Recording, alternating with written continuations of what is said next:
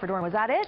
Well, it could be for the rest of this week, but we'll take a look at that. I'm going to show you where we could see a little bit more rain before the week is done, and those areas that could be impacted in those areas that more than likely aren't going to see anything. So currently 67 degrees. We have some rain from this morning.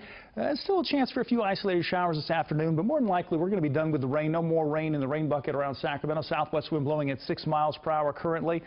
And elsewhere in Stockton, we have 73 degrees, partly cloudy, mostly cloudy skies, and winds are currently light around Stockton. Modesto currently 72 degrees, southeast winds at 5 miles per hour, and plenty of cloud cover overhead, and that's going to impact our temperatures. Fairfield currently 64 degrees. We have a west wind at 5 miles per hour. Humidity is running high under mostly cloudy skies, but I kind of like this look at this time of year. Lake Tahoe, 49 degrees, lots of cloud cover with a southerly wind at 14 miles per hour. And there's also some wind gusts in the Sierra. So look at Truckee and Lake Tahoe. We have wind gusts of 18 miles per hour in Truckee and gusts of up to 29 miles per hour out at the airport there at Lake Tahoe.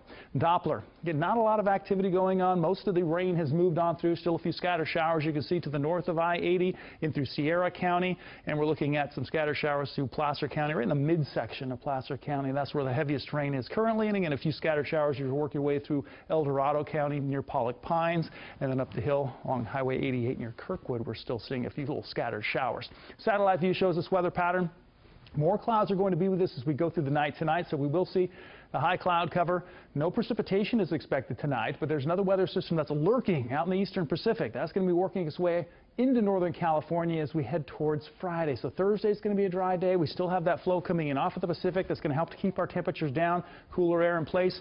And look at this line of rain off the coast as we make our way through Friday morning. It's going to stay off the coast.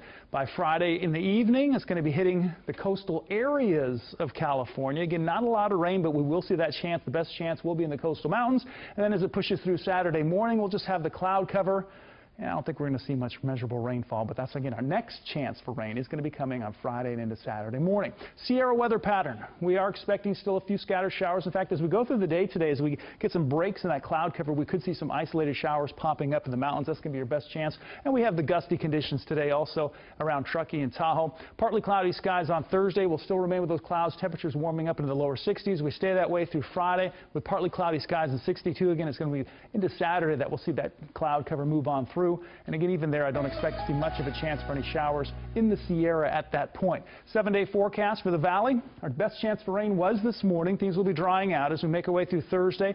Friday, a few more clouds again as that weather system pushes through at the latter part of Friday and into Saturday. But once we get into the weekend, as that little weather system moves on through, temperatures start to warm up. So we'll climb into the upper 70s on Saturday. By Sunday, mostly sunny skies and 80 degrees. And then another chance for rain moves in on Monday. And this looks like it's going to be a better chance with temperatures dropping off into the 60s, Lisa.